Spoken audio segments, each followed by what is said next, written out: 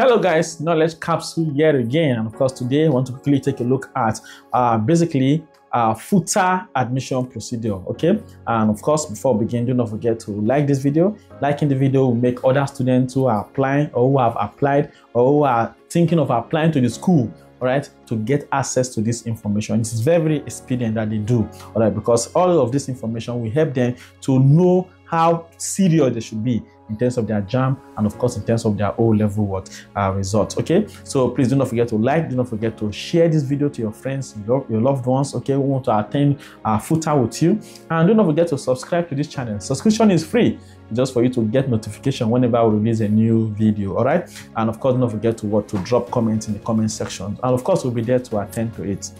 So let us begin now. FUTA.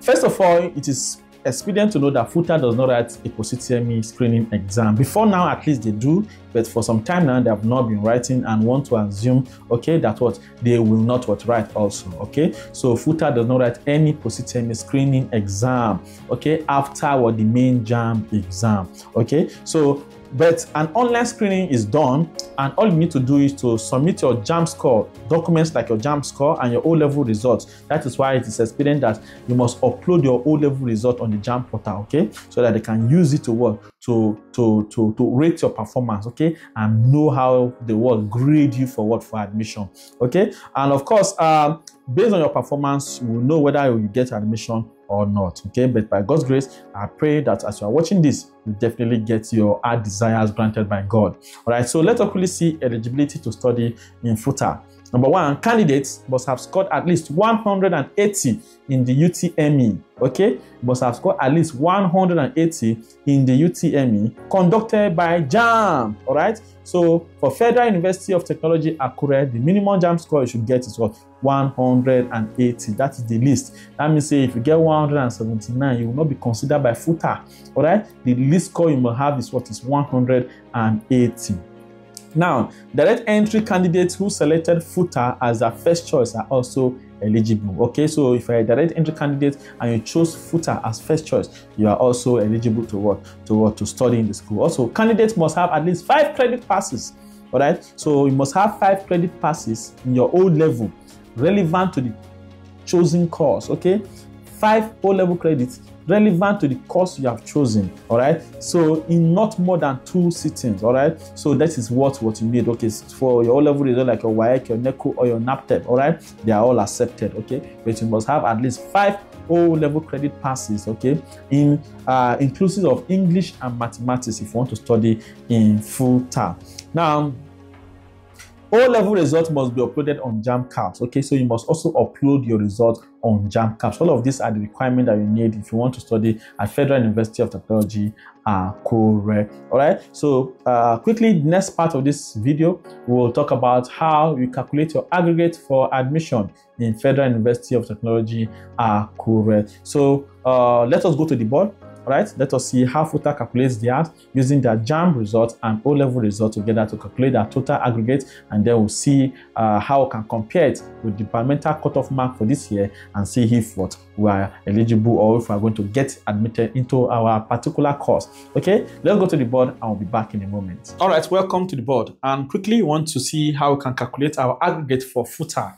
Okay, Federal University of Technology, Akure, FUTA. All right, so first of all, FUTA uses a formula of 75% for UTME and then uses 25% for O-level.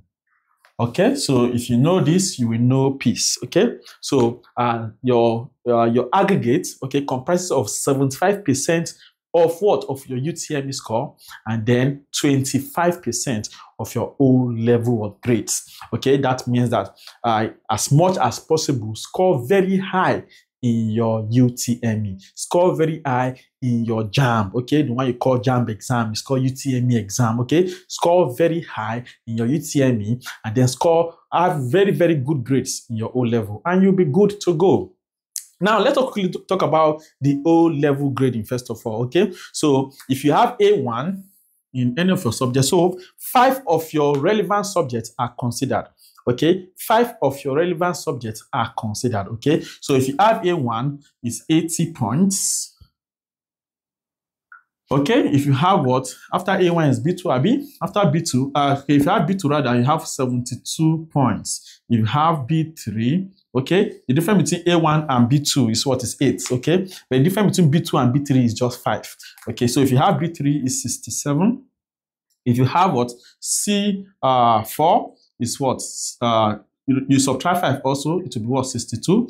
If you have C5, it will subtract 5 also, you have 57. If you have C6, subtract 5, you are going to have what? 52. Okay, so this is how what the O level what points are calculated. Okay, so if you have what A1, all right, you are going to have 80 points. Okay, if you have B2, you're going to have 72 points, have B3 67, have C4 62, C5 57, and C6 52. Also, that means that if you have E8, okay, or you have what F9, or if you have D7, okay, all of this will not be considered at all.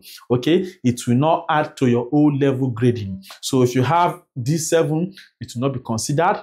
If you have F9, if you have E8, the least result you can have for your O level for FUTA admission must be what? C, okay, it must be what? A credit, okay? That is what? Either C4, C5, or C6, okay? But if you want to hold your admission, okay, in the throat and say, I must get you whether you like them or not, okay, you must ensure that what? You blast your what? Your O level result as well as your JAMB result, okay? So we're already aware that what? That the O level takes what? Just 25%. So what do we do? If Mr. Akpangolo, for example, Mr. Akpangolo, my favorite G, okay? Akpangolo, no Akpangola. Okay, if Mr. Akpangolo, my favorite G, okay, has what? Let's say in this result has 1A1, has B2, B2, C5 and C6, for example.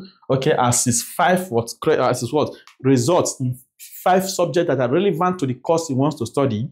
Okay, A1, B2, B2, C5, C6. What do we do? Okay, what to simply do is to take the average of this course, okay, and then ratio it to what? To 25%. Take the average of this course and ratio it to 25%. If you want to take the average, A1 is what? Is 80. That is what? 80. Then plus what now? B2 is what? 72. He had another B2 plus 72. He has C5. C5 is what? 57. Then he has C6. Okay, C6 is what? Is 52. Okay, so if we add this together, let us quickly add it. Okay, using the calculator, as 80 plus 72 plus 72 plus 57 plus 52, okay, a total of 333, okay, all right, so you take the average. So average is what? The total score divided by the number of scores, isn't it? So I'm going to have 333, that is what? 333 divided by 5, that would be the average, okay? So because it's 5 subjects, total is 333, we're taking the average. 333 divided by 5, I'm going to have 66.6, okay? All right, so its average is 66.6. So I'm going to take 25% of this result later, okay? So now, let us finish with everything that has to do with O level. Since we already know that 25% is for O level, okay? It means that 25% of this score would be his grade for what? Is what is score or is point for the O level part, all right? So 25% of 66.6, okay? That means 25 times 66.6 divided by 100.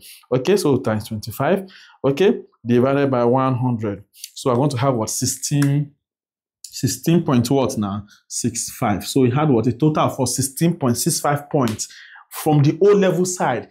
Out of a total of 25, okay, he has what? 16.65. So what did we do? All right, we know what the grades culminate to, all right? All right, so it has A1, B2, B2, C5, C6. Okay, A1 is 80 plus 72, B2 plus 72, again B2 plus 57, C5 plus 52, C6. That's what gives us 333. And we took the average because there are 5 subjects, okay, divided by 5 to get this. So because 25% is for O level, that's what culminates to what? To the O level side of what? Of the aggregate. Okay, so now took 25% of 66.6 to give us this. So let us keep this on the side. Okay, let's say Mr. Akpangolo now, apart from this result, in his JAMB, okay, in his JAMB what exam, he had what a score of, let us say, 270, okay, in blast JAMB, okay, blast JAMB, in scores 270. So how do we now calculate what is aggregate for the UTME side, okay, for the UTME side, okay, it's called 270, okay, and we know that what UTME comprises of what 75% of the total aggregate score, okay, so that means he had what 270 out of a total of how many?